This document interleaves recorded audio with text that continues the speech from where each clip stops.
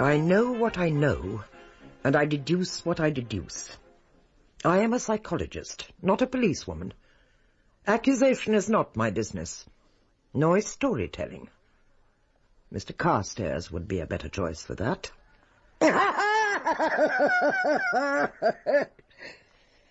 He enjoyed the confidence of the police. Well, it's true that as an entomologist I've had some experience of detective work. It's also true that of all the people involved in this extraordinary affair, I alone was never under suspicion. Not even Mrs. Bradley suspected me. True, my friend. Continue. It was the August of 1929. Several of us were staying at Janing's, Alistair Bing's country house. I'd known Bing a long time. He called himself an archaeologist, though in fact it was only a rich man's hobby. He was a widower, and his unmarried daughter, Eleanor, ran the house. His son, Gard, was a medical student. The story starts on Tuesday the 13th, with young Gard Bing waiting at the railway station for his fiancée. One of the guests, Bertie Phillipson, was with him. There she is, Gard!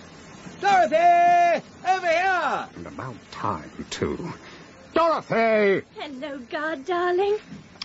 Hello, Bertie. I didn't expect to see you. Come along, Dorothy, for goodness sake. It's nearly 6:30. The house is full of awful people, and dinner's at 7:30, of all ungodly hours. Dashed early. But you know what old Bing's like. It's very nice to see you again, Bertie. What have you been doing with yourself? Oh, I've been out and about, you know. As I got to know Phillipson, I came to realise that he wasn't at all the silly ass he seemed to be. He was older than he seemed, too. He'd fought in Flanders in the Great War, had quite a beastly time, I suspect, though he never spoke of it. He'd known Dorothy well for some time, and I think was in love with her. Still the little lounge lizard, Bertie. Why don't you get yourself something to do? Oh, I don't know. I mean, not much point, is there? Of course, if you... Well, if things have been different... Oh, Bertie, I'm sorry. I do like you ever so much, but with Gard, it's different. There's something about him. Yes, there is. His size and his beastly temper. You'll have to be a good kid when you're married. I know. You can't think how exciting it is to be scared stiff of your future husband. What are you saying about me, woman? Darling, nothing. Do be careful. I'm sure the driver ought not to take notice of what the people behind are saying. Now, Bertie, tell me about all the guests at Chaning's. Is there anyone I know? Let me see. Do you know a fellow called Mountjoy? The explorer? I've heard of him. A large, hairy, loud-voiced, primitive sort of creature, with a big black beard. Oh, rot. He's a little, slim, clean-shaven, shy sort of fellow. In fact, the only person who seems to be able to get 2 words out of him is, well, who do you think? Not Eleanor. Eleanor it is. In fact, she's engaged to the fellow. Unofficially, of course. Pull yourself together, Bertie. I've never seen anything so wildly improbable as Eleanor's behaviour with men. You'd never think she was Gard's sister. Then there's Mrs. Bradley. Know her? Little, old, shrivelled, clever, sarcastic sort of dame. I believe she's a witch. Good old sport, though. Friend of yours, isn't she, Gard? Huh? Didn't she get you out of a rather nasty scrape on boat race night? That's enough, Bertie. Whoops! Sorry, old man, enough said. Nobody quite knew who she was or why she had been invited. When I asked her later, she only laughed. Then there's a chap named Carstairs. Very decent, scientific sort of bloke. Beetles or something. And that's the lot. Apart from your future pa-in-law. Still as bad-tempered as ever, I suppose. Oh, well, Bing's not so bad if you don't see too much of him. He can't stand Mrs. Bradley, by the way, but he gets on famously with Carstairs and the Mountjoy chappie. Mountjoy, the fellow's an arse.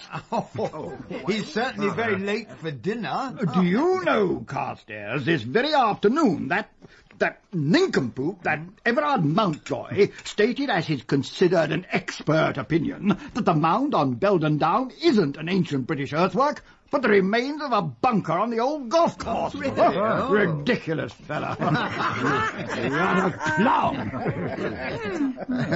Begging your pardon, sir. Well, what is it, Mabel? I mean, Cobb.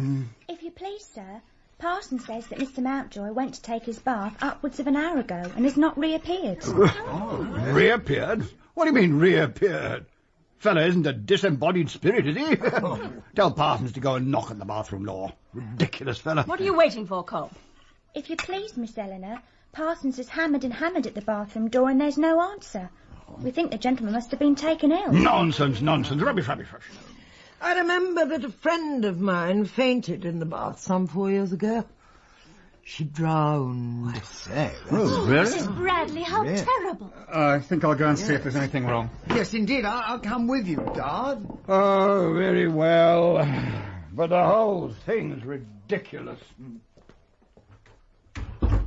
I say, Eleanor, do you think I should go too? No, Bertie, of course not. I expect it's all a false alarm. If you're not going to eat any more, Dorothy, the girl can remove the plates. Cobb? Guard's legs were longer than mine. By the time I reached the upstairs landing, he was already subjecting the bathroom door to a vigorous hammering. I must have fainted. Vote we break in. Half a moment. We might as well try the handle first. Aye. Good heavens. It wasn't locked. Well, I'm damned. It's a woman. I say, she's dead. A doctor, I'll telephone. Where the devil is Mountjoy, though? There's no doubt she's dead. No doubt about it. I've studied enough medicine to be sure of that. It's a weird business, isn't it? What the devil was she doing, having a bath in our house? Who is she? How did she get in? And a devil of a lot of other things. Such as? Such as the bathroom window being wide open, top and bottom, and the door being unlocked. And where's that chap Mountjoy? There. Dead. What did you say? I know it's a shock, but we have to face it. That woman is Mountjoy, all right. And I shouldn't tell your sister. Tell Eleanor. But she'll have to know. About the death of Mountjoy, yes. The fact that Mountjoy was a woman, no. Oh, yes. I get you. Rather bad luck to find out that the chap you're engaged to is a woman. What? God, stop being a fool. It was no use. I'm afraid young Bing made a poor fist of breaking the news to his sister. He's dead. Huh? Who? Why, Mountjoy, of course. That's why he didn't come down to dinner. He couldn't. He was drowned. In the bath.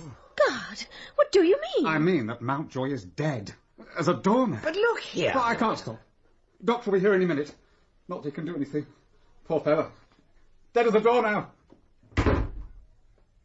Well, I think we might repair to the drawing room now. According to Bertie, even Mrs. Bradley looked astonished at that. Next morning, I came upon that redoubtable woman talking to Bertie on the veranda. Good morning, Mr. Carstairs. You are just in time for a serious intellectual discussion. Oh? Yes. Mr. Phillipson here thinks that an accident took place in this house last night. Oh? Now, I think it was a suicide. Oh. I can trust you two people not to act idiotically if I tell you something very unpleasant, I suppose. Oh, certainly. Of course. There was murder committed in this house last evening. Ah, fancy that. What do you say, Carstairs? I say murder. Carefully planned, deliberately executed murder. First, there is the queer fact that although a man known to the scientists of 2 continents as Everard Mountjoy went into that bathroom, we found an unknown woman drowned there, and no trace of Mountjoy except his dressing gown. What? A woman? But dash it, guard said that the dead person was Mountjoy. Yes. You mean that Mountjoy went into the bathroom, locked the door, flung off his dressing gown and turned into a woman? It seems incredible. It does, but it must be the truth. Besides, he did not lock the door. Didn't lock the door? Nope. Extraordinary. Yes, rather. Especially as... Exactly. Then there's another thing. Yes? The bathroom window was wide open at the bottom. Well, But doesn't that show that the real Mountjoy, the man, left the bathroom by the window, and that the woman, whoever she was, then entered the bathroom the same way, or by the door? No, I'm afraid it won't wash, Phillipson. First, where did this woman leave her clothes? Secondly, why should Mountjoy take the trouble to climb out of the window when he could just have walked out of the front door? Thirdly, why should a strange woman break into a house and have a bath? Oh, it's not usual, to say the least. Precisely. No. Mountjoy was the lady, and the lady was Mountjoy, and I intend to avenge his death. Bravo! How do you intend to begin? Have you any proof? Will you inform the police? I have a clue, but I don't know where it is. There may be a case for the police. Will you excuse me now? I must talk to Bing. Of course, somebody in this house did it. You realize that fact, don't you? But look here, you're not suggesting that I murdered the poor devil, are you? I accuse no one. No, but seriously, do you tell me that one of these quite ordinary, well-bred, decent, civilized people committed a beastly and unreasonable and illogical crime last night? I simply cannot believe it. Oh, you must. You must get it well into your head, and then you had better prepare for yourself a sound, foolproof, watertight, gilt-edged alibi. For Mr. Carstairs won't rest until he gets a noose around somebody's neck. Well, I'm blessed. Anyone might imagine you thought I did it. Do you, Mrs. Bradley? No, I'm not concerned a bit with whether you did it or not. I'm concerned that you do not get hanged for it, young man. Somebody will be hanged, you see. Oh, yes. And it won't be me. Well, No, go on, do say it. No, it might be used in evidence against me. I don't trust you, you see.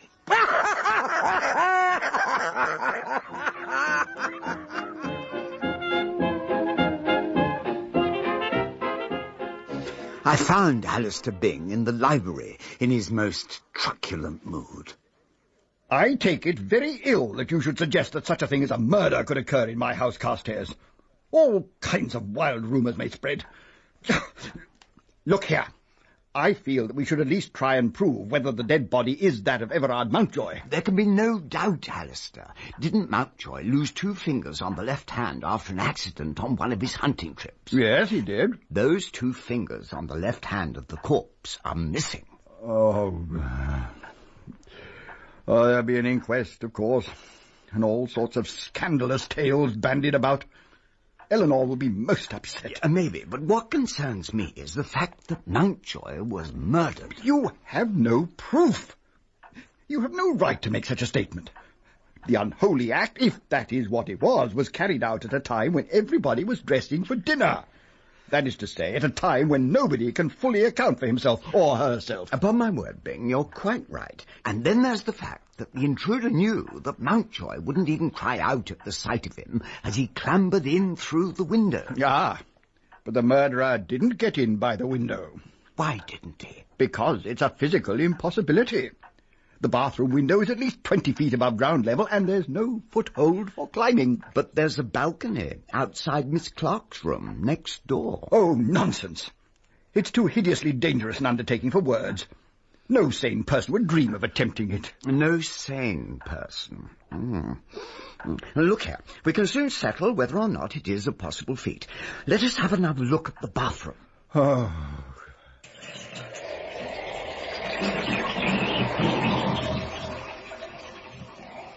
Rubbish! Mountjoy can't have been drowned.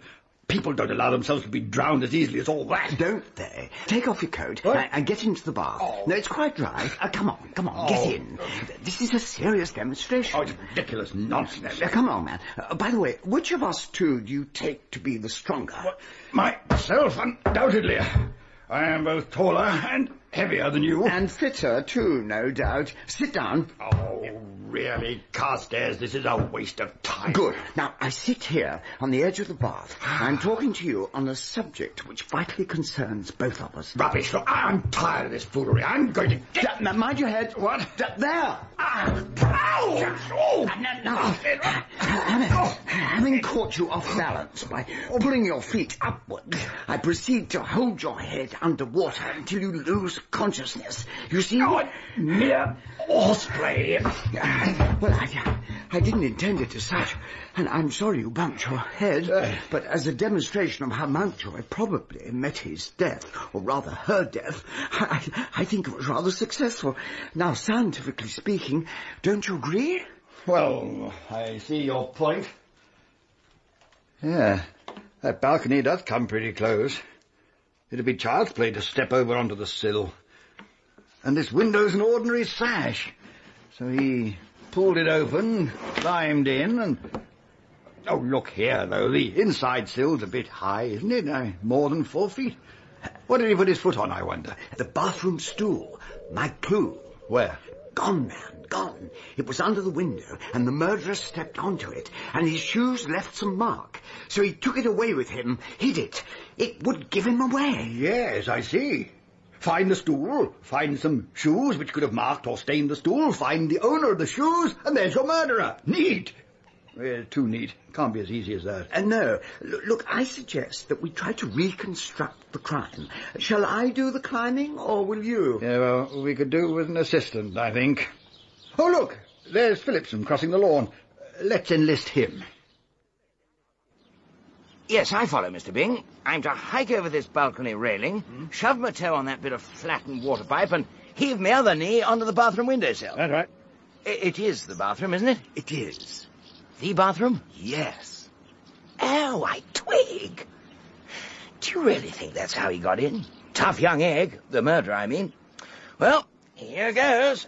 Well, I think we should go back to the bathroom and witness the experiment from there. Don't you, Carstairs? Excellent. Help! Help, help, help, help, help! Let me down! Help, help! I can't get down! Here you are, Father. Put this stool somewhere for me, please. Aha. Why Cobb should have put 2 stools in the upstairs bathroom and none in this is more than I can explain. Got it. Really, Mr. Carstairs, no need to snap. Oh, I'm so sorry, Miss Bing, but it is essential that I examine the stool. Help! I can't get down! Dear me, Bertie, if you wish to do physical exercises, I wish you would find somewhere a little less dangerous.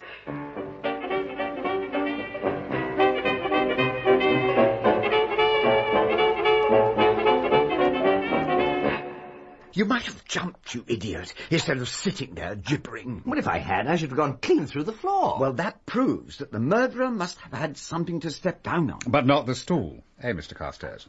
It's as clean as a whistle. Guard quite right. Rather puts an end to your theories, I'm afraid, Carstairs. And where's the motive, anyway? Yes, indeed. I'd give a good deal to know what motive anybody in this house had for murdering Mountjoy. Exactly. No, I'm afraid it was just a nasty accident. Oh, and by the way, all of you, I'm sure I needn't ask you not to let Eleanor know that Mountjoy was really a woman. It's bad enough for the poor girl, without breaking her pride as well as her heart. I must say, Father, she shows no sign of a broken heart, as far as I can see. Although you never really know what old Sis thinks or feels about anything. Still, it's devilish awkward having to remember that she doesn't know her young man was a young woman. After a sleepless night, I took myself off to the summer house to think things out. I just decided that what I really wanted was an intelligent listener, when Mrs. Bradley popped up, for all the world like a Cheshire cat. There's something peculiar going on in this house, and it perturbs me. You do think it was murder? Oh, yes. And the clues must be all round us, but we can't even see them. Well, we know some. Window open at the bottom, unlikely deceased would have had it so. Door unlocked, unlikely deceased would have neglected to lock it. Bathroom stool missing. Oh, that's been found. My best clue's gone west. Oh, found? Where? In the bathroom, on the top floor. The maid appears to have put 2 stools in the upper bathroom and none in the lower one. That is exceedingly amusing. Did you question the maid about it? No, but Miss Bing said... Oh, Eleanor, what exactly did she say? Merely that she found 2 stools in the upper bathroom and couldn't imagine what Cobb had been thinking about. You don't think she was lying? Oh, if Eleanor said she found 2 stools up there, she was probably speaking the truth. But do you mean to tell me that you didn't have a look at the other stool? Good heavens, what a fool I've been. You mean that the other stool... Exactly. Oh. Too late, my friend, I fear.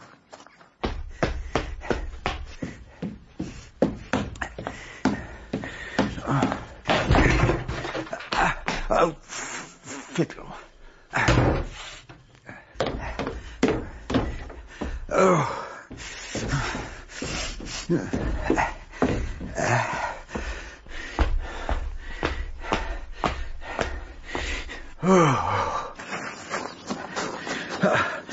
No, not proven. Wonderful what a little turpentine will do. Are you a witch? No, merely a fairly observant human being. Well, of course you're quite right. Mabel Cobb told me that Miss Byng noticed a mark of paint or tar on the cork top and gave orders that it should be cleaned off. Hence the strong smell of turpentine hanging about the house yesterday. Seems to me that Eleanor couldn't shield the criminal better if she knew who he was. You think she knows something? You must question everyone, slowly and patiently. Yes, but supposing they object? They will love it. Well, shall we start with Alistair Byng? What exactly are you attempting to insinuate, Carstairs? Oh, insinuate! Come now, Byng. I mean to avenge Mountjoy's death. Aren't you going to help me? No, I am not. I didn't like Mountjoy, and I don't mind who knows it. We never got on together. I'm not sorry that she's dead, but the whole thing is a confounded nuisance. There now. I'm sure you feel better for having said that, Mr. Byng. Yes, I do. Poor Mountjoy. Oh, so you still think it was murder, Carstairs? If so, the best thing you can do is to lay your suspicions before the police. I'm not at all anxious to call in the police, and I'll tell you why. I believe I know who the murderer is. What do you know? I know about the open window, the unlocked door, the disappearing stool, a stool which reappeared but in the wrong bathroom, the rightful stool which had been soiled and was cleaned with turpentine, and then, of course, there is the... The missing watch. You what? Missing watch? What missing watch? Oh, only my little joke.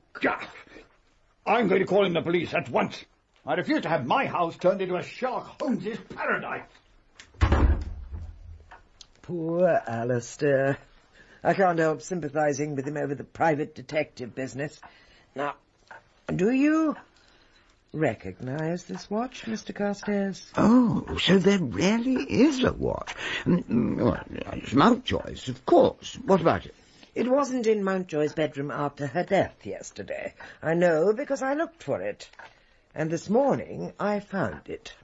It was at the bottom of the jug on Mountjoy's washing stand. The jug was 3/4 full of water. Drowned watch, drowned woman. What? Why did she keep a watch in the toilet jug? I mean, it seems utterly idiotic. Put another word in place of idiotic, and I think you've hit it.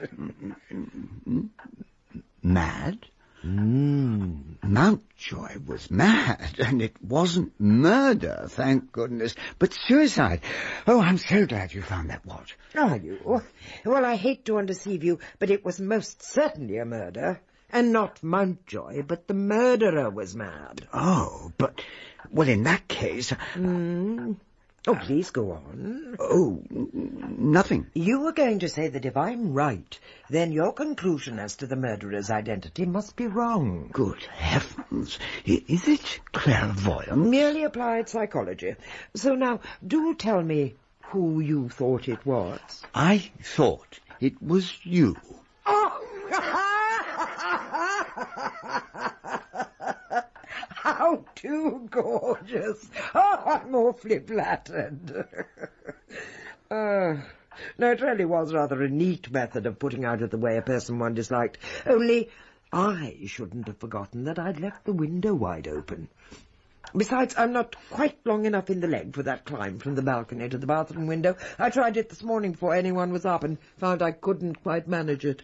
A very obvious point, which would certainly have occurred to me later. But in any case, I'm convinced now that you didn't take Mountjoy's life. You see, whichever way you turn, you come up against this snag. Who had a motive for killing that poor woman? Poor woman. Poor woman. I don't follow. Ah, there goes the gong for lunch. I will leave you to cogitate, Mr. Carstairs. Drowned watch. Drowned woman. Poor woman. Mrs. Bradley really was extraordinary. If I hadn't been convinced that she wasn't the murderer, I should have been equally convinced that she was. Drowned watch, drowned woman, indeed. Meanwhile, however, Alistair had already taken a hand in the matter. After lunch, he called me into the library. Carstairs, let me introduce you to the Chief Constable of the County, Sir Joseph Mitchell, and Inspector Boring. I've invited them to make a quite informal preliminary investigation. How do you do, Sir Joseph? Afternoon. Inspector? Afternoon. Ah, the gentleman with the theories. I've read your notes, Mr. Carstairs. Very interesting, very. You haven't actually questioned people, though. Well, not having any official standing, I felt I... Quite so. Now, the man who first raised the alarm... Parsons. Correct. Did he valet Mountjoy? Well, he would lay out a clean shirt and turn bath taps on and so forth.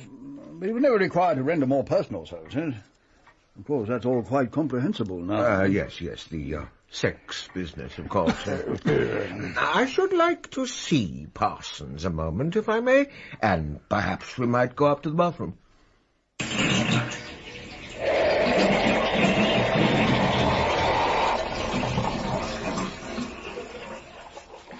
Parsons, you remember running the bath for Mr. Mountjoy on the evening of his death, don't you? Yes, sir. Did you turn on both taps at once? No, sir. The hot tap first. Then tested the temperature of the water with the bath thermometer and reduced the heat by means of the cold tap to the number of degrees specified by Mr. Mountjoy, who is very particular in such matters. Evidently. Now, would you remember exactly how high up the bath the level of the water was when you had finished your elaborate preparations? Yes, sir. About, there. Got the measure, Boring? Sir? Good man. 9.3 inches down, sir. But look here. When we took the body out, the water was right up to the overflow pipe. Was it, now? Yes, Boring? 5.1 inches down, sir. Oh, this becomes interesting, Boring. Parsons, I want you to think carefully.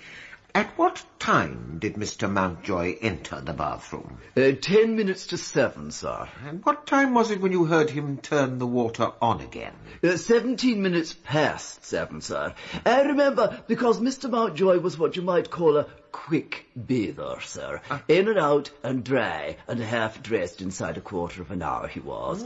That's why I was particularly surprised he took such a long time that evening. Then I heard the taps turned on. Taps? Both taps? Yes, sir. Both at once. The two make quite a different noise from just the one. Quite so. Go on. Well, sir, I was puzzled. It was so unusual. In all the 6 weeks Mr. Mountjoy was here, I'd never known him stay in the bath like that. Now, one more question. Who came out of this bathroom directly afterwards carrying the bathroom stool? Why, nobody, sir. How could they? There was nobody in there except Mr. Mountjoy. Were you there the entire time? I did go away for about 3 minutes, now I think of it, sir. Oh, why? Miss Eleanor had asked me to speak to Mabel Cobb about the flowers, sir. Oh? Oh, yes, sir. Immediately after lunch, Miss Eleanor said, "Oh, you might just tell Cobb that I've ordered more roses for this evening. She'd better see about them at once." Well, I'd forgotten. But when I heard Mr. Mountjoy turn the taps on, I thought I'd just have time to run downstairs. I see. Thank you, Parsons. You have been of tremendous assistance. Thank you, sir.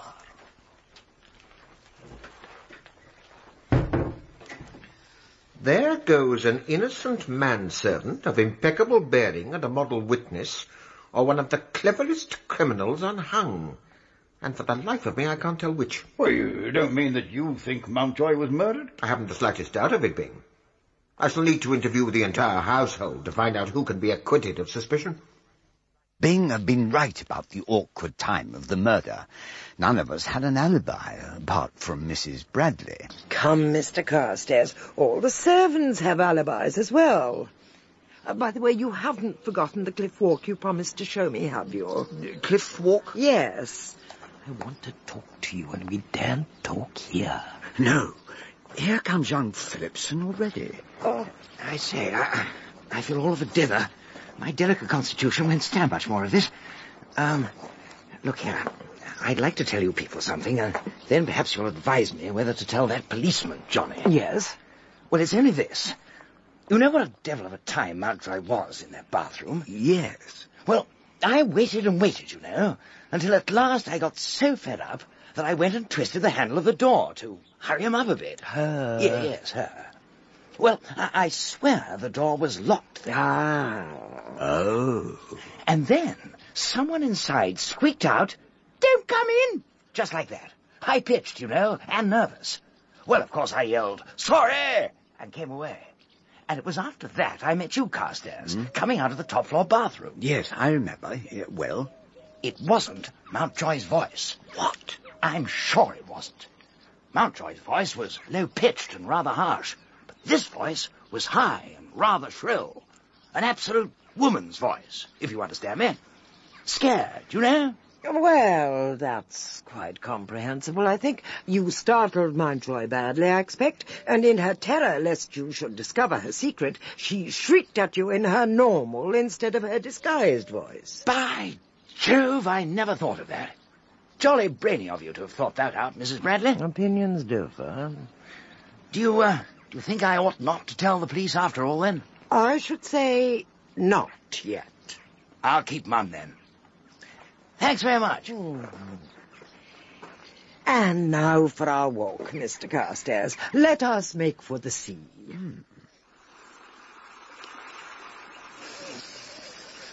Oh, delightful. Very. But we didn't come just to enjoy the sea air, did we? No. Queer about that voice young Phillipson heard.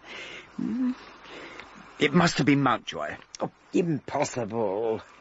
Mountjoy must have been dead by that time. Yes, but your own perfectly plausible explanation just now. Merely to put young Phillipson off the scent. You see, the guilty person must never know that anybody suspects anything. It would be fatal. If my deductions are correct, and as they're based on pure psychology, I don't suppose they'll turn out to be at fault, we have to deal with a person who values life so little that she will stick at nothing. She? But surely this wasn't a woman's crime. I am sure of it. But the climb from the balcony to window? Not at all difficult. I could do it if I were an inch longer in the leg. Look here. Who knew that Mountjoy was a woman? No one. Are you sure? Surely you can put your finger on the person in the house who hated Mountjoy with the intense and bitter hatred of one whose finest feelings, whose noblest emotions have been played with, mocked at, scorned, derided. Good God, of course. Let us go back to the house. Oh, poor girl. Yes. Do you really mean that? Of course. We're all murderers. Some in deed and some in thought. This one saw her opportunity and took it. Dinner, by tacit consent, was a cheerful meal. Only Bertie Phillipson appeared preoccupied, and after dinner, Mrs. Bradley dragged him out into the moonlit garden. Mr. Phillipson, we can speak freely out here. Eleanor's been making herself a nuisance to you, hasn't she? What? How on earth do you know? Tell me all about it. Well, when I stayed here 2 years ago, Eleanor began to suggest that I should, well, fall in love with her, I suppose you'd call it. Mm-hmm. Once, she asked me outright to marry her. I tried to let her down lightly, you know. Then she made a suggestion. I can't go into that. But I let her see how horrified I was and made some excuse to old Bing and left. Well, I only came down here this time because Guard said Eleanor was engaged, and I was keen to see Dorothy again. Mm. And I thought Mountjoy had probably put me out of the running. Yes? Well, all was right as rain until Monday evening after dinner. And then she started leaning against me and trying to hold my beastly hand. It was awful. Monday? Are you positive? The day before Mountjoy died? Positive. Because I remember thinking on Tuesday, Eleanor will surely have more sense of decency than to come and maul me tonight. And it was all right on Tuesday night. But on Wednesday, that is last night, well, she came to my bedroom about 12:30 and wanted to stay there. I had to shove her outside and lock the door. Choice, isn't it? Well, of course you will lock your door tonight. You bet I shall. Yes. Well, leave everything else to me. Shall we go in? Here you are, Bertie. What about the light fantastic, Father? Shall we be treading on your corns? House of mourning and so on? What's that? I thought we'd have some dancing. Oh, yeah. By all means, my boy, if the others would like it. Brother! I shall go to my study. I think I'll come with you, Father. I could look up your references for you if you like. I'm glad Sister's gone. She hates dancing. Right, what shall we have? Foxtrot is the only thing I can manage. Foxtrot it is. I'll work the machinery. No. Oh. You won't. Oh. Take Dorothy. She refuses to dance with me. Carry on. Come on then, Dorothy. Mrs. Bradley, will you do me the honour? The honour is all mine, sir. I say, you don't think that weird old woman is the juicy Jimmy who did in that Mountjoy, do you? Mrs. Bradley? Yeah. Oh, good gracious, no. All right, only to me. A little touch of reverse. That's the way. Only to me, she looks the sort of Caesar Borgia Nero de Medici who would fluff out her own mother for the fun of it. Don't you think so? She's a very gifted woman. Bertie, where are we going? Out into the hall. More room to, don't you know, so that I can, Oh, priest! Don't you know that I'm on the verge of being married to Guard? More's the pity. Oh, let go, idiot! Oh, Eleanor. I say, Eleanor, please go and ask Guard to shove on a waltz. I feel in the mood for it. So it appears. Tell him that I'll lend him his wench for the next dance for 3. If he's a good boy, that is. Oh, put me down, fool! Quick, or I'll tell my young man. Such goings on. There, my pretty one. Did I ruffle its pretty feathers then? Eleanor! That's my clock, you bad girl. Be careful, Dorothy, or cut yourself. Any damage? Good heavens, what a fuss. I'm so sorry, Dorothy. Don't mention it. It really doesn't matter a scrap. Dorothy, dear. Leave them to clear up the mess and come out for a breath of air. Did you say it was your clock? Your own actual property? Yes. I always take it with me when I visit people. It's like a friendly voice if I wake up in the night. But why should Eleanor be carrying it about the house? What were you doing when she dropped it? That ass Bertie was trying to kiss me. He doesn't mean anything by it. I see. Dorothy, I want you to do something for me. I'm going to make a little experiment tonight. Would you mind sleeping in the other twin bed in my room? Well, just for one night. And you mustn't tell anyone what we're going to do. Not even Guard? You see, ever since the murder, I haven't felt safe with anyone except Guard. I had a bad car smash last year, and it's made me stupidly nervous. I know it's silly, because the only person who had any reason to do such a dreadful thing was the most unlikely of all of us. Who? Why, Eleanor. What makes you say she had a reason? Well, I know she wasn't happy because she came into my room weeping and saying she didn't know what to do. About what? About her engagement. I said if she felt unhappy about it, she should break it off. Excellent advice. What did Eleanor say? That she'd have to go through with it because of the shame. Of course, you can see what I thought she meant, Mrs. Bradley, even though I could scarcely imagine prim Eleanor getting herself into that sort of muddle. But now I know she must have... Yes? Well, found out about Everard Mountjoy's sex. So really, it was a blessing she was drowned, from Eleanor's point of view. Yes, I expect that was Eleanor's point of view. When did this touching conversation take place, by the way? While I was getting ready for dinner on Tuesday. I'd only just arrived, and I realised I'd left my powder compact in the motor, so I had to dash down and get it. Leaving Eleanor in your bedroom? I see. Well, my dear, you may tell your fiancé about tonight's experiment, but nobody else. Listen, while I tell you what to do. Here I am, Mrs. Bradley. Finished everything? Yes, everything. The dummy looked horribly lifelike in my bed. I put my shingle cap on it. I'm cold. No, scared. Never mind. Get into bed. Quietly, mind. It's tremendously important that no one knows you're here. Good night, my dear.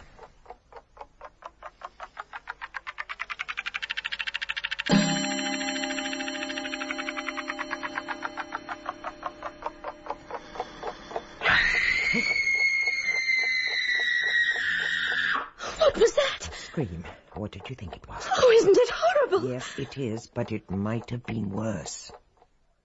What's going on?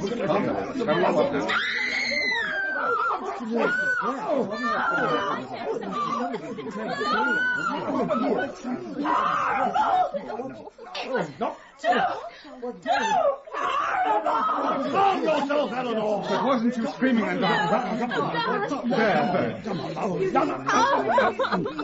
Eleanor, do please calm yourself and speak coherently. Silence, please. Mabel, Parsons, silence. Now then, Eleanor, tell us what has happened. I had neuralgia, and I thought Dorothy might have some aspirin. So I went into her room to ask for it, and well, go and see for yourselves. It's horrible. Horrible! Steady on. Guard, don't leave Dorothy's side until I come back. Oh, right. Now, Eleanor, come along. Come with me. I'm going to give you something to make you sleep, and when you've taken it, I'll send someone along to see how you are. No, don't send anybody. I only want to be left alone. Please. The rest of us went into Dorothy's room. Lying on the bed was a dummy, its head cunningly fashioned from a Guy Fawkes mask, partly obscured by a rose-pink shingle cap. Gruesome enough in all conscience, but what was infinitely worse was the fact that the head was staved in as though from a terrific blow, and lying across the dainty coverlet was a heavy poker. We were still recovering from our first sight of this monstrosity when Mrs. Bradley arrived. Just look at this, Mrs. Bradley, will you? I think we must be harbouring a maniac. Yes. Nasty. Nasty. It's frightful. The poker. Yes. But supposing I had been lying there instead of the dummy. Well, you weren't. So it's all right. But I should have been, if it hadn't been for Mrs. Bradley. Hey? What's that? It's true. I should have been sleeping here tonight if Mrs. Bradley hadn't suggested this experiment. You mean it was your idea to fashion this frightful effigy, Mrs. Bradley? But had you any reason, any inkling of any... Just an intuition. Oh, rubbish, rubbish! Good Lord, Father. There's no need to be rude to Mrs. Bradley. I think this is the most ghastly attempt at murder I ever knew about. Oh, how foolish of me. I'm so sorry I said that. Where shall I take her? Your room, Mrs. Bradley. By all means, I shall accompany you. And I suggest that everyone should try to get some sleep. We can continue our discussions at breakfast.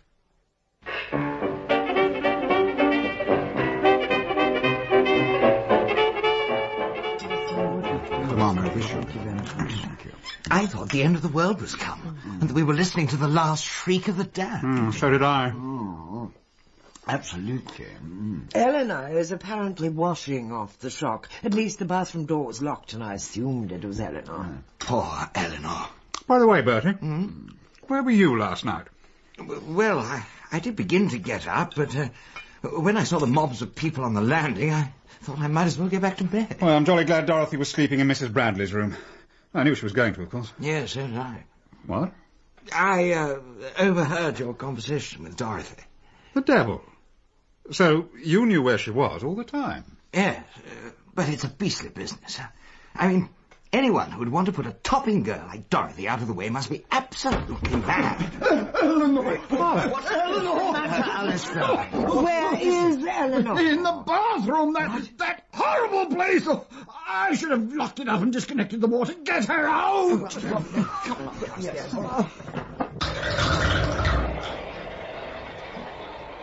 This time the bathroom door was locked, so we forced it open while Mrs. Bradley telephoned for the doctor. Sure enough, Eleanor was inside, clad in her dressing gown, lying over the side of the bath with her head touching the bottom. Oh, heavens! Good God! She's drowned. We carried her into her bedroom and attempted artificial respiration. Bertie worked like one possessed. Eventually, the doctor arrived. That's enough, Phillipson. You're exhausted. You take a turn now, young Bing. Right you are, Doctor. She wasn't actually in the bath, you say, Mr. Carstairs? No. Her feet were on the floor, but her head was touching the bottom of the bath. She had the waist plug chain twisted round her hand. So there was no water in the bath? No. There's another thing, Doctor. Doctor! Ah, that's it. She'll do. A dose of sal volatile, and she'll be as right as rain. Phillips. Oh, he's passed out. Silly fool. Haul him off her. Might cause the poor girl to bite her tongue clean off, falling all over her like that just when she's coming round. Now, my dear, take hold of this glass.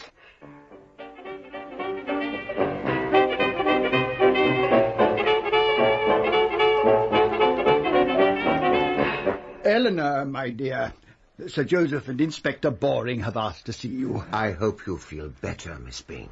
Quite. I thank you. Oh, glad to hear it. Well, if you feel equal to doing so, we should like you to answer a few questions. First, I should like to request my father to descend to the study for a copy of one of the Latin authors. Which one, my dear? Anyone you like. But don't return with it in less than a quarter of an hour. I imagine these gentlemen will have concluded their inquisition by that time. Yes.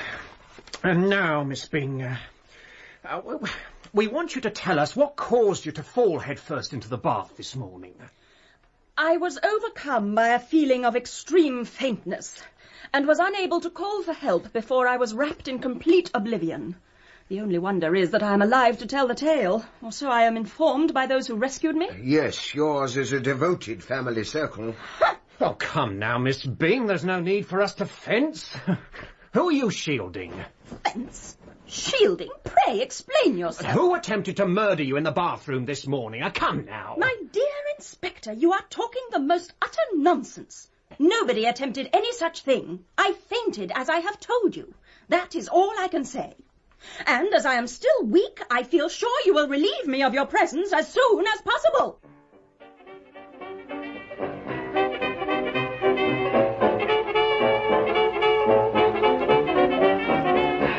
Yes. Of course she's lying. You mean... Sir, somebody half-throttled that young woman. I spotted the bruises on her neck. You sound sympathetic, Boring. Well, I can understand his feelings. There are some women that are past all bearing, and Miss Eleanor Byng is one of them. Now, I wonder who she's shielding. What do you say to a little general interrogation, sir? Carry on, Boring, carry on.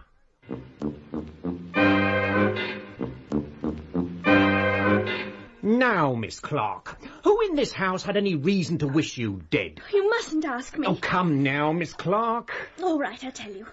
It was Eleanor who hated me. She always has. But she didn't try to kill me. I'm sure she didn't. And why are you so sure? It would be too horrible. Yes, I agree, Miss Clark. Thank you, Miss Clark. That will be all. I'll ask God to come in, shall I? If you would, please. Fingerprints might settle the matter, sir. On the poker, you mean? Perhaps. Ah, come in and sit down, Mr. Byng. Right. Thanks. Are you strongly attached to your sister?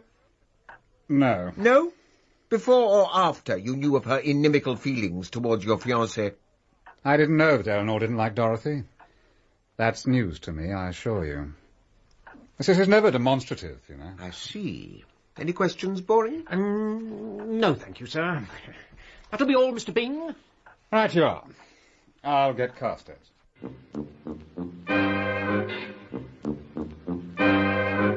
Well now, Mr. Carstairs, who killed Mountjoy? To the best of my knowledge, Mountjoy was the victim of an accident. But yesterday you said... I've changed my mind. Good morning. Of course, you won't be able to shuffle like that in the witness box. Who's next? Ah, good morning, Mrs. Bradley. Good morning, gentlemen. Now then, I should like to make a statement. Yes, of course. I take it, Boring, will you? When I was invited to stay at this house, I was intensely interested from the start in Eleanor Byng's psychological makeup. Of course. Also staying here was the woman Mountjoy. We all thought she was a man. Obviously, Eleanor thought so too, for they became engaged to be married. And less than a fortnight later, Mountjoy met her death. I think you had doubts yesterday, Sir Joseph, as to the cause of that death. Frankly, Mrs. Bradley, I think Mountjoy was murdered. Then if I tell you that I had reason to believe that the murderer of Mountjoy had designs also upon the life of Dorothy Clark, you won't be surprised that I took the girl into my room. Well, we'd like to know what made you think an attempt would be made on the girl's life. Also, of course, we'd be interested to know the identity of the murderer. Until this morning, I should have said it was Eleanor Byng. Huh? Now I am not at all sure that Mountjoy wasn't the victim of an accident. How did you fix on Eleanor Byng? I haven't any proofs which a jury would consider evidence, but I could suggest a motive. Now, that has puzzled me a good deal, the apparent absence of motive.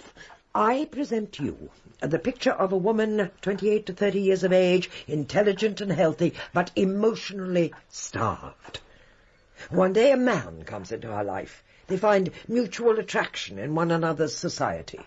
They become engaged. Yes, now, why did the woman, Mountjoy, allow herself to become engaged to poor Miss Byng? It may be that Mountjoy was urgently in need of money. Eleanor has a comfortable fortune, and the other woman may have counted on her dupe's fear of ridicule being strong enough to keep the secret of Mountjoy's sex. The other explanation may sound to you extraordinary, but it is more probably the correct one. Have you heard of sexual perversion? Not a pleasant subject. Oh, I don't propose to discuss it. But I do suggest to you that Mountjoy may have formed a very real and very strong attachment to Eleanor. It is a possibility, of course. Whatever happened, one thing must be regarded as certain. In some way, Eleanor discovered the truth about her lover. Motive. Revenge on the person who had deceived her. Exactly. That's what I should have said. Until this morning. That is certainly a very ingenious theory, Mrs. Bradley. It does provide a strong motive for the crime. Did they tell you about the watch? Watch? Mountjoy's watch, which was discovered by me at the bottom of the washstand jug. Drowned watch, drowned woman. That concludes my voluntary statement, gentlemen. But what exactly made you think there would be an attempt on Miss Clark's life? Oh, I knew that Eleanor would kill the girl if she could. For one thing, Eleanor is quite mad, you know. Oh, I think you're wrong. We talked with Miss Byng this morning, and I never saw anyone who appeared more entirely in possession of all her mental faculties. And then the clock clinched it. Oh, I didn't tell you how she smashed the clock. Cracky.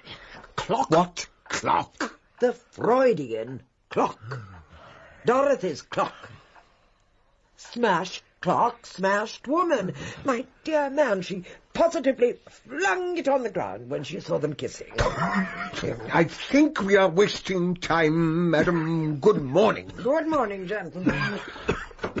Oh, that is a nasty cough, Inspector. Hot lemon and honey is very efficacious, I believe. Let's go and have some food. That woman unnerves me. And this afternoon we must get on with the fingerprinting. I was rather disappointed not to be included in the fingerprinting process. It appeared that my thumbprint was so clearly different from that found on the poker that it would have been a waste of police time. It was at this point, that is, on Saturday morning, that Inspector Boring began to confide in me. You're looking very jovial this morning, if I may say so, Mr. Carstairs. Oh, yes.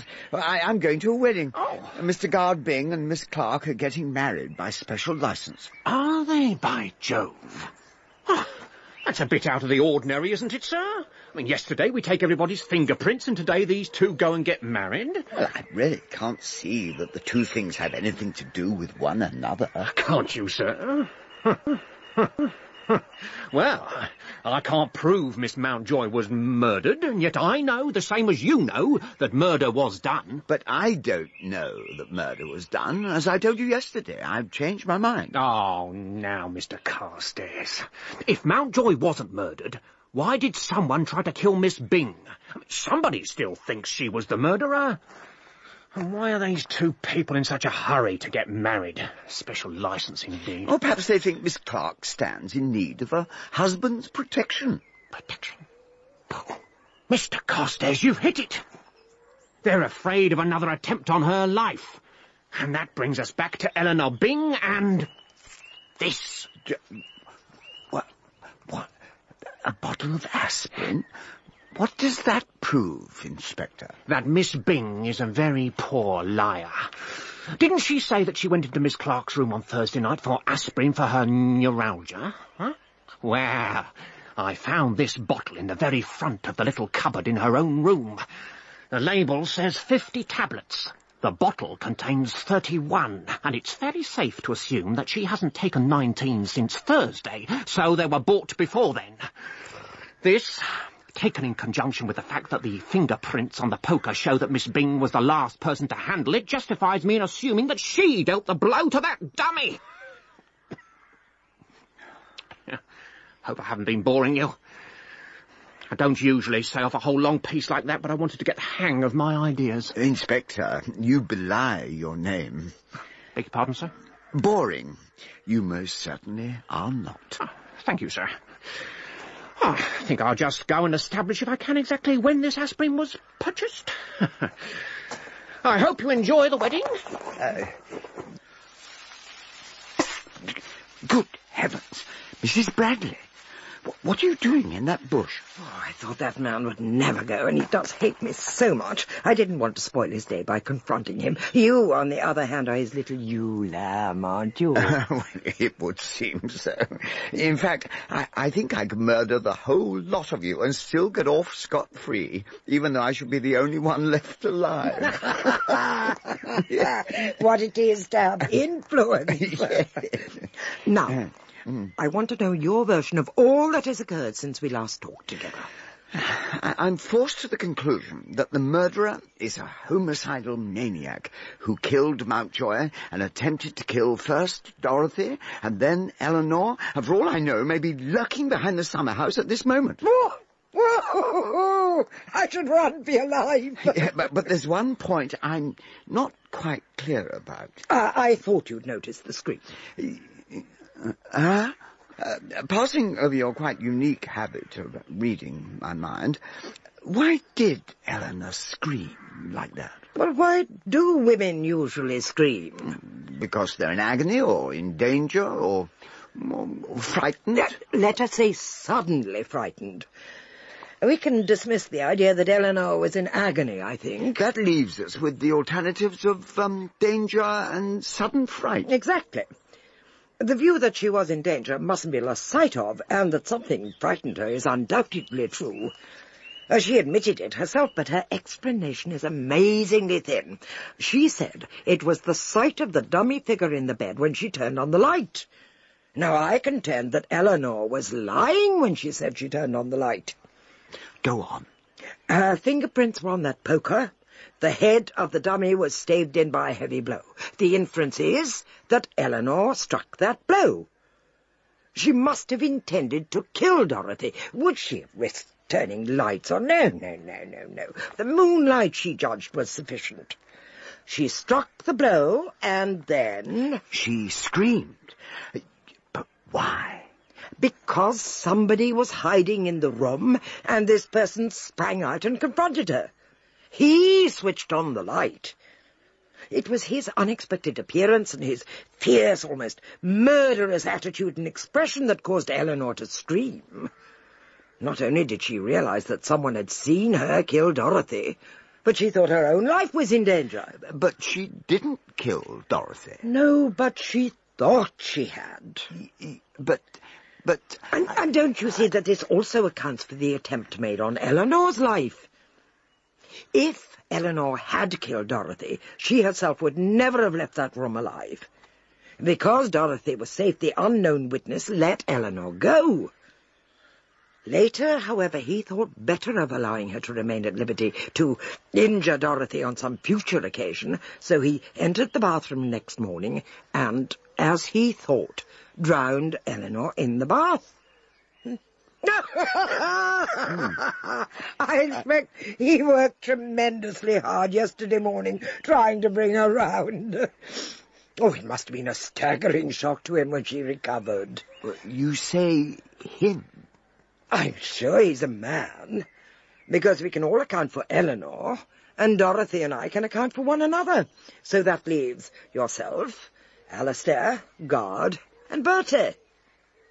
Which one do you choose? Guard is the likeliest. A fair guess, but a mistake, I think. Try Bertie Phillipson. Bertie? Oh, no. Oh, nonsense. Then perhaps you'll tell me why he didn't join the rest of us on the landing outside Dorothy's room. Wasn't he there? You know he wasn't. Don't you remember how Guard teased him at breakfast about his non-appearance? He was still hiding behind Dorothy's bed. I could wager he spent a remarkably uncomfortable half-hour, too, wondering if Eleanor would give him away. Yes. If all this is true, why didn't she? She is in love with him. One increasing purpose runs through the whole of these unhappy affairs, and the theme is Eleanor's desire for Bertie Phillipson. Oh, now, I really must go and dress for the wedding. Did you say there were to be 2 bridesmaids? Yes, Eleanor and a nice girl named Pamela Storbin. She'll come back after the ceremony for lunch, and Bertie will drive her home after dinner.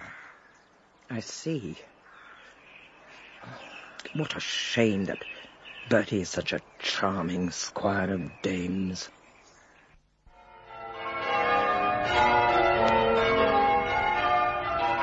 The wedding ceremony was soon over.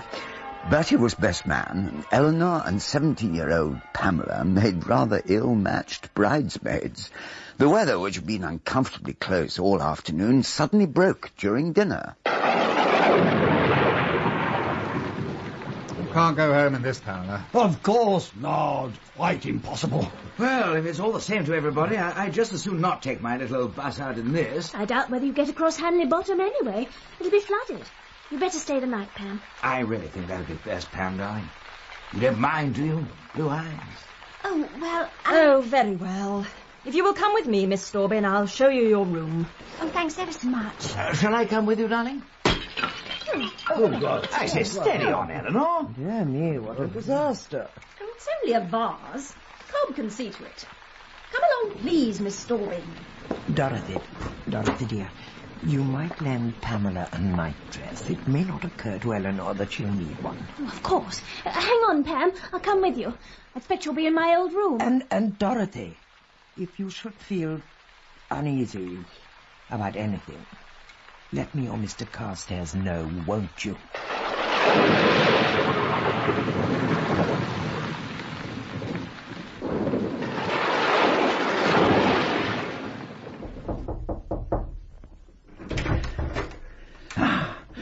Phillipson, there you are. Oh, I hope you're not feeling sleepy, because I've got a job of work for you. Dashed annoying of you, Carstairs. What is it? Help me keep watch in Dorothy's old room, where young Pamela was supposed to sleep. Yeah, well, what's the game? Where is Pam sleeping then? Shh. In Mrs. Bradley's room. Come on. Come on. Sit here.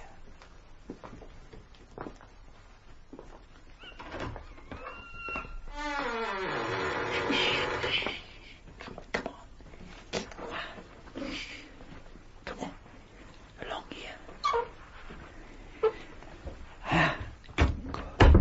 Now. I've moved the bed out about another 4 inches, so we shall be more comfortable behind it than you were last time. What? So you know? Mrs. Bradley seems to know everything. Are you going to give me away? Of course not. Good man. I'll tell you all about it. It'll be quite a relief to get it off my chest. Far away. Well, of course, you know I'm fond of Dorothy. Always have been. Yes. But she liked God better. Anyway, I'd always felt that I'd, do anything on earth for her. Well, on Thursday night, I overheard Guard and Dorothy talking about the dummy in the bed, and I was jolly keen to find out what was going to happen. So I sneaked into this room and hid. Where we are now, behind the bed head. Yes. Anyway, after a bit, along toddled Eleanor, complete with poker. Oh. Honestly, it was the beastliest thing I ever saw. Yes. The moon was fairly blazing in through the window, and she raised that heavy poker above her head with both hands. Sorry. And brought it down on what she thought was Dorothy's head. Oh. And I distinctly heard her chuckle. I tell you, she was mad at that moment. Horrible. Well, I leapt out at her, and she screamed and ran out onto the landing, dropping the poker on the bed. So Mrs. Bradley was right. Oh, clever woman. No, there's more to come. Oh. I can't explain what happened next. It was a horrible thing I did. Awful. Oh. But it seemed to me then, and it still seems to me, the only possible course to have taken. Yes. I decided that I must stop Eleanor harming my Dorothy. Now, I want you to believe that I didn't actually mean to do her in. I thought I might be able to scare her so much that she'd leave Dorothy alone. Sort of blackmail idea. Yes, I see. Well, early next morning, I climbed from the balcony to the bathroom window. Eleanor had just turned the taps on. I don't know if she saw me or came over faint, but all at once she crashed, head down, over the side of the bath. Well, some devil seized me then. I rushed at her and held her head underwater until I felt certain she must be dead. And then I climbed back the way I'd come. The luck of Beelzebub stuck to me to the very end. Yes. Oh, what's that? It's Eleanor with a candle. Good God, she's got a knife. Oh, she's mad.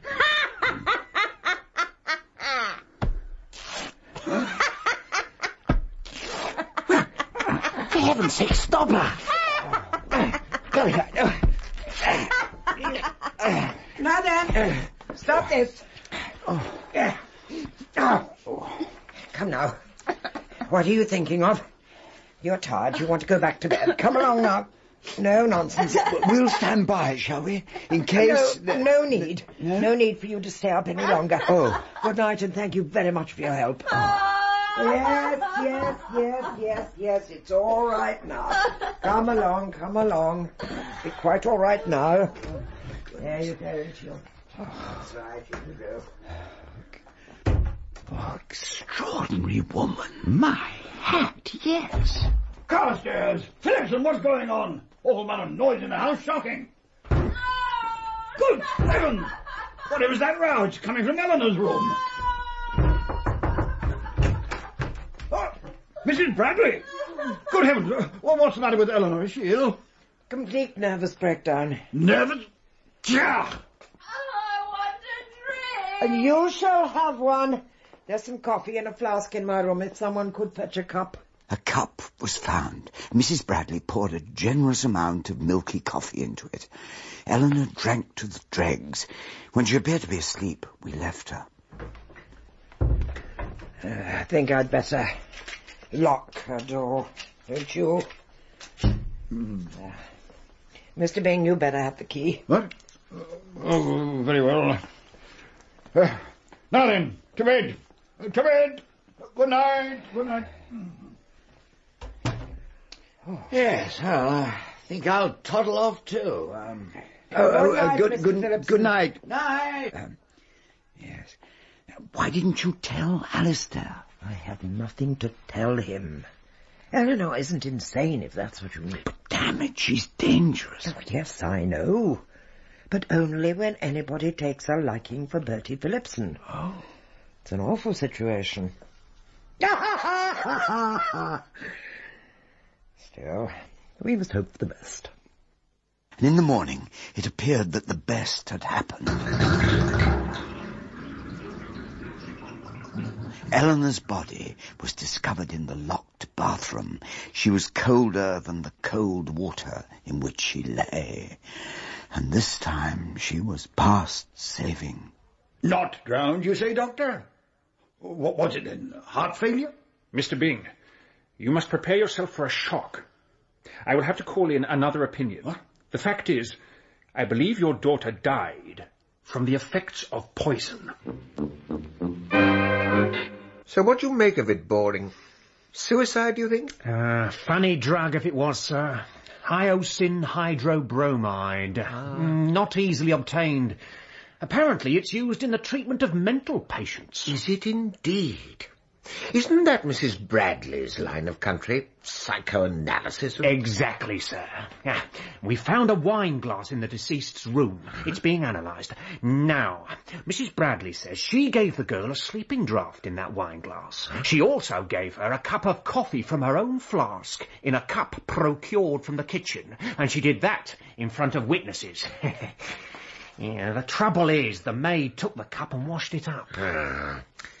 Didn't old Bing say that Mrs. Bradley locked Eleanor's door and gave him the key? Yes, Sir Joseph. Well, you'll find that key worth thinking about, Boring. Well, sir, we've received the analyst's report on the wine glass. It contained an ordinary sleeping draught, just as Mrs. Bradley said. If only we could have got onto that dirty coffee cup. Oh, you mustn't assume that it would have contained traces of the poison, Boring. Now, what about the key of the bedroom door? That's got me properly puzzled. Mr. Bing threw it away in a fit of panic, he says. But that interfering maid, Mabel Cobb, spotted him throwing it into the lily pond. I fished it out all right, but it wouldn't fit the door. Aha! That brings us back to Mrs. Bradley. Yes, sir. That key fits the bathroom door. Yes, I thought as much. But the locks of the two bathrooms are identical, you know. But Mrs. Bradley could have handed Alistair Bing one bathroom key and used the other herself, while still keeping possession of Eleanor's bedroom key. Aha!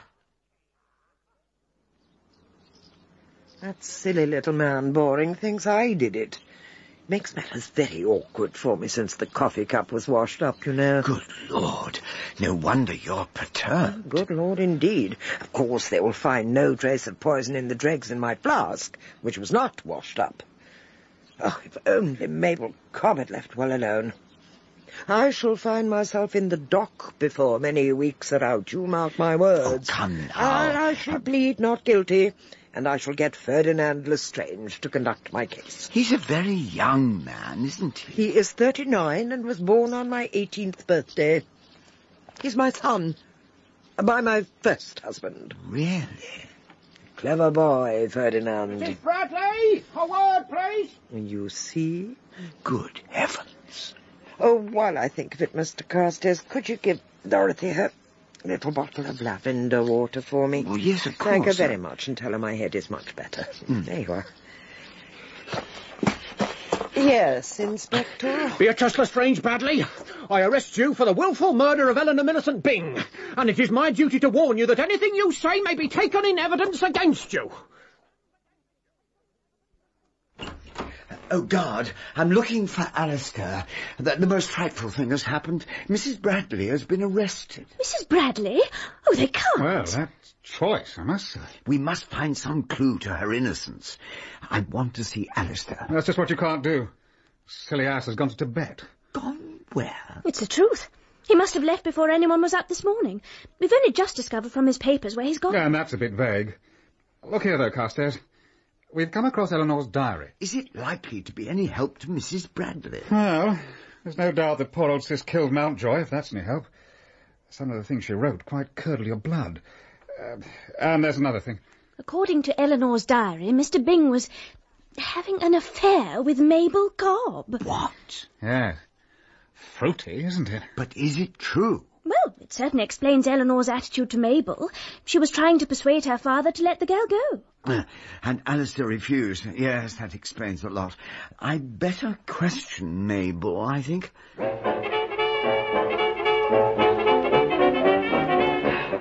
was I to know I shouldn't have washed that old coffee cup? Miss Eleanor would have something to say, and no mistake if I'd left it lying around dirty. Yes, well, what's done is done. You didn't get on too well with Miss Bing, did you? I'm not going to speak ill of the dead, sir. Pity. Well, now, who was it you saw on the landing on the day of Miss Bing's death? I never saw nobody. Come now, that won't do. Oh, won't it? You can go to Jericho with your old questions. I shan't answer any of them. I'm afraid Mrs. Bradley would have handled that better. But then I had a piece of luck. In the recesses of Eleanor's medicine cupboard, I suddenly discovered a small glass containing a drop or two of liquid. I telephoned Inspector Boring at once. What's this, the usual red herring? I've a friend endurance file, Inspector, and I'm not missing any chances. I suppose you'll test this glass for fingerprints? You suppose, right, sir. And just suppose the stuff in the glass is hyacinth and the fingerprints are Mrs. Bradley's. Then what? I have more faith in Mrs. Bradley's common sense than to suppose any such thing.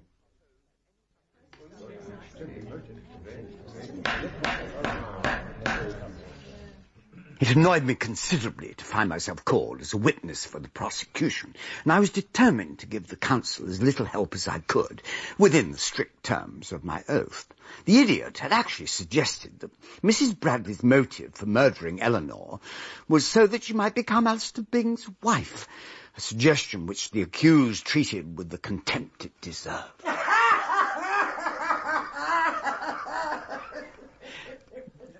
This reaction undoubtedly had its effect on the jury. Clever woman. My chance came during the cross-examination by Ferdinand Lestrange. Mr. Carstairs, can you tell the court where Alistair Bing is now? On his way to Tibet. Indeed. Why did he leave England? I understand there was an unfortunate affair with one of the maidservants. I see. Exactly the kind of man, in fact, that one would expect to find a prisoner risking her neck for. It soon became clear that the absence of motive was the weak part of the prosecution's case. That, and the fact that no trace of the poison had been found in Mrs. Bradley's possession, or anywhere else, for that matter. Otherwise, the evidence against Mrs. Bradley was very strong. Then came the turn of the defence. Gradually, witness by witness, Lestrange demonstrated that nearly everyone present in that house on the night of August the 18th had equal opportunity and more reason to kill Eleanor. Finally, he came to the medicine glass I had found. Well, Inspector, what did the residue in the glass prove to be? A solution of hyoscine hydrobromide. And did you also find a bottle containing hyoscine hydrobromide, or its traces? We did not. Neither among the effects of the deceased, nor in the possessions of the defendant? No. It is one of the baffling elements of the case, my lord. And were there fingerprints on the glass you found? There were. The prints were those of the deceased woman. That would seem to me to point to suicide, my lad. But I'm sure the members of the jury are sufficiently intelligent to draw their own conclusions.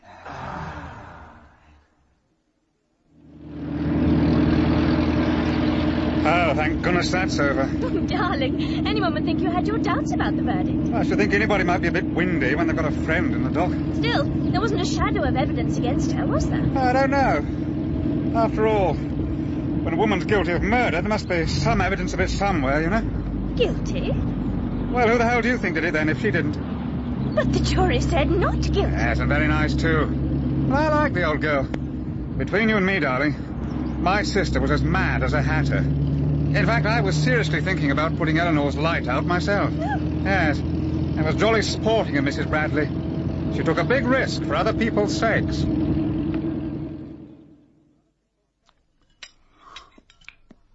Of course, Mother, you did do it. Oh, yes. Yes, of course I did it. One day I'll tell you how. Tell me why. It's difficult to do that. I had no personal feeling in the matter, you know. It all simplified itself to this. If I didn't kill Eleanor, she would kill Dorothy. Or more possibly, if I didn't kill Eleanor, God being might. Or more terribly, Eleanor would kill Dorothy, then God would kill Eleanor, and the law would kill God. Just as well for us that the British public doesn't believe in disinterested actions. Of course, if I'd been prosecuted...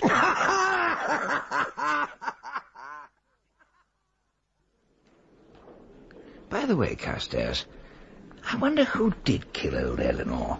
Or do you think it was suicide? Suicide, my hat. No, Phillipson. When we saw Mrs. Bradley give Eleanor that cup of coffee, we were watching murder take place. Good Lord. As a matter of fact, I cannot understand how Mrs. Bradley could have been so frightfully careless as to leave that cup about. Sheer chance that Mabel Cobb washed it up. Yes, but... well, why take the body to the bathroom? Oh, I think that was just her freakish sense of humour. Of course, it was a piece of rare good luck, my finding that medicine glass. Yes, but surely that was strong evidence of suicide. What did Boring think about it? Just what I thought, that it was a red herring. Directly I found it, I smelt a rat. It was so beautifully convincing. Yeah, but... what about the one big point? Where is the hyacinth? I mean, dash it, the bottle or whatever contained the stuff has just vanished into thin air. Yes, indeed, Phillipson. I mean to ask her about that. If the prosecution could have traced the hyacinth to Mrs. Bradley...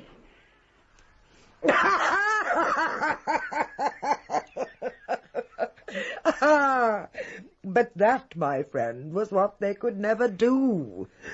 You see, I hadn't it in my possession after I was arrested, and neither had I hidden it anywhere. Then where? It is you who have hidden the hyacinth bottle so well. But I don't understand. Since I cannot be tried twice for the same offence, I will confess to you that I did poison Eleanor. I administered the poison in the coffee which I gave her. And as for the hyacinth, you know better than I where it is. What did you do with the little dark green bottle of lavender water I asked you to give to Dorothy? So that's what it was.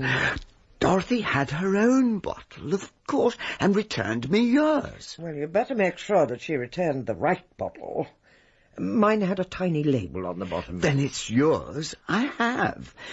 But why was I chosen for the role of accessory after the fact? Because Boring loved you so. Don't you remember telling me how much he doted on you? Oh, poor Boring. That man worked very hard and very intelligently. He really deserved to win his case. But I don't understand. About the coffee cup? Well, that was a hard piece of luck, Mr. Carstairs.